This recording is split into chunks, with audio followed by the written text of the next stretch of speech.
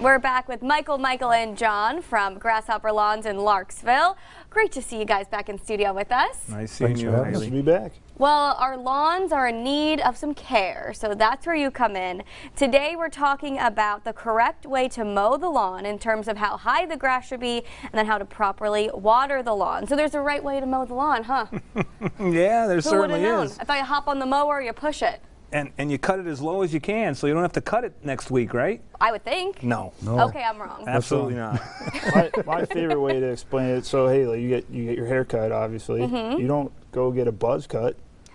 This is a great way to explain it. You This makes so much sense already. You get your split ends trimmed off. Yes. That's all you're doing. You just want to take the top quarter of an inch off at a time. Where did that come from? I don't know. I just always thought about That's that. a great analogy, I though, know it coming is. from a guy with a buzz cut. See that? I gotta say, my dad's been doing it wrong though, because he always tries to get it down so low. So what's he supposed to do? How much is he supposed to leave? You're only supposed to cut 3/4 of an inch off. Okay. Okay? But you should be mowing your lawn at 3 inches tall. 3 inches tall.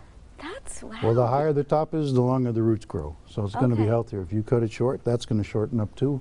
And it's going to stress it out in the summer. And you'll get crabgrass and other problems, even though you're doing treatments, if you don't mow it correctly. So you want to make sure you could actually go backwards on what we're doing for you. If you don't mow it properly, you could actually hurt it. Right. So yeah, where do you guys come in terms of the lawn? You can fertilize it and get it all ready and healthy. Do you? What time of year do you guys get in and do that? Anytime really? Well, we're getting started on the fertilizers. As the lawn comes around with the mowing, we don't mow, but we can give you good advice and tips on what you should be doing as a homeowner culturally to work with us. And we do that with all of our customers. We educate them on, you know, the proper mowing height. And another thing, a lot of people like to mow their lawn every Friday. Well, that's not necessarily the best way to do it. Really? If you have a service that works, it has to work that way, I get it. But like at my house, I mow my lawn every 4 days. What? Every 4 days. That is so You should mow it when you need it. You're only trimming a little love bit it. off. That's right. I love it. Oh my goodness. Keeps it healthy. You don't catch the clippings. Right. Let the clippings lay. You don't even see them. Really? Because we're doing it every 4 days. I mean, it's nice to be out there on your mower and you're driving around and it's a big lawn and it's fun. Which not collecting the clippings is another good tip. That's all your nutrients and everything going right back into the additional fertilizer that you already have.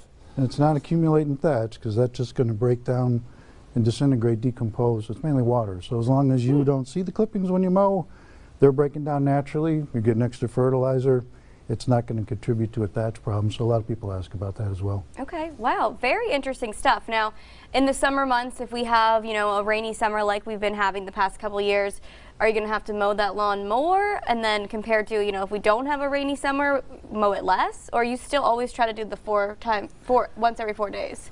We still try to do once every 4 days. It has been a challenge the past couple of years with all the rain we've had. You know, maybe we had to go 5-6 days because of scheduling or whatever, but we're always trying to do that 4 days because it always looks mowed at that point. Yeah. You know, and it looks uniform, and we get the nice striping in it. I was just going to say that. I love when I drive around, I see the nice striping and the beautiful green lawns.